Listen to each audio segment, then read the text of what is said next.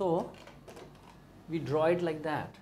You just draw four such squares, right? One over the other. Everything else will take care of itself. Yes, this is fine. This is fine. This is fine. And just the same distance above, okay? And they'll all become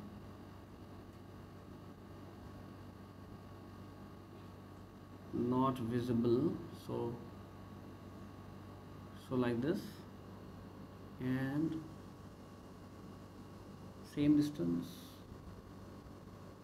same distance, same distance.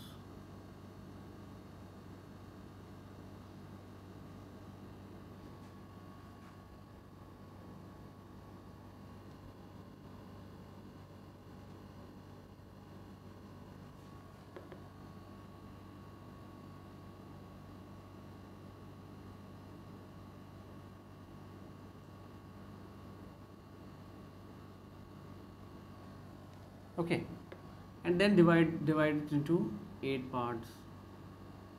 Maybe I'll use different colored sketch, that will make it easier to understand. So there's a green running all along, so this green connects to this connects to this comes and connects back here. This is not visible, this is not visible, but this is visible. Okay, hope you understand. And this is the midpoint, so this is visible. Obviously the front is also visible somehow. Again, I have okay, so these 4. Now you understand. And where is my this thing located? Where's, okay, so my atom is located here. Do we get that? My atom is located here, the red one. And what has happened? It is being shared by these 8. 1, 2, 3, 4. Okay, 3, 4, 3, 4. I have not drawn this. That's why. Okay, 5, 6, 7, 8. 1 cube, 2, 7, 8 cubes. Okay, so one corner cell, one which is the corner of one of them. Okay, so I am talking about, when I am talking about my own cell, I am actually talking about this. You understand? I'm talking about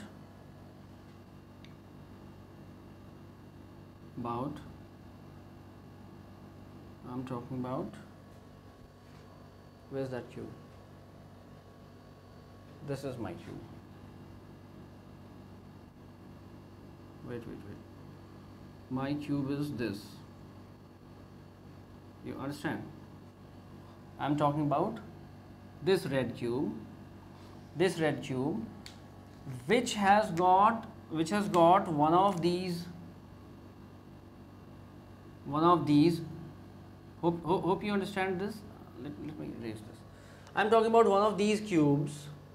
Okay, one of these cubes, red one, which has got an atom at one of the corners. And since this is being shared by 8 such cubes, so I'm in position of only 1/8 of that atom. Okay, if that's an atom, then 1/8 of the atom. If it's a molecule, 1/8 of that, or an ion, then 1/8 of that. So the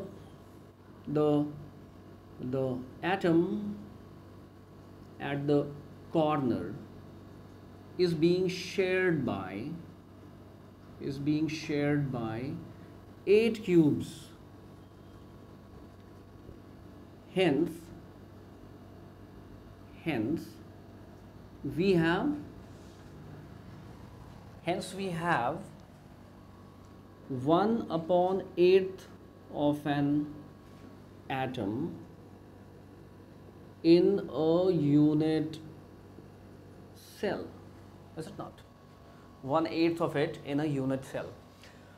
So that is for primitive cubic unit cell, and in a unit cell, since we have 8 such atoms, 8 such